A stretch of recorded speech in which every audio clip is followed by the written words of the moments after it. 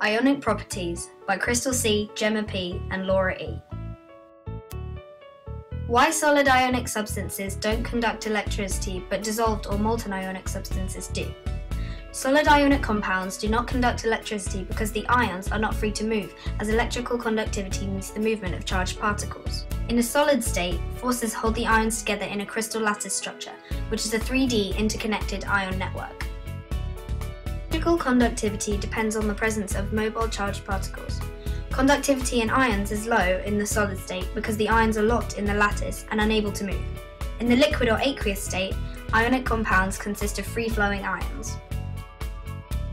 Ionic compounds have regular structures, giant ionic lattices, in which there are strong electrostatic forces of attraction in all directions between oppositely charged ions. These compounds have high melting points and high boiling points because of the large amount of energy needed to break so many strong bonds. When melted or dissolved in water, ionic compounds conduct electricity because then the ions are free to move and so charge can follow.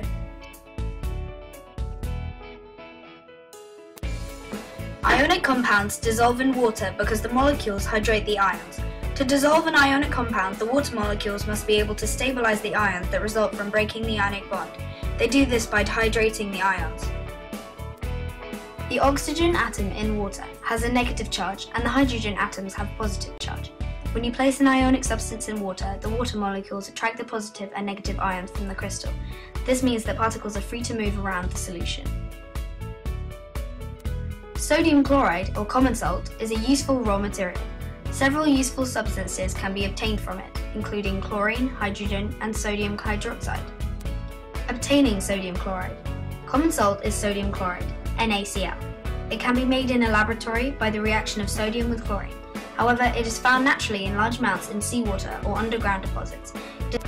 Sodium chloride has a high melting point because of the strong electrostatic attraction between its positive and negative ions.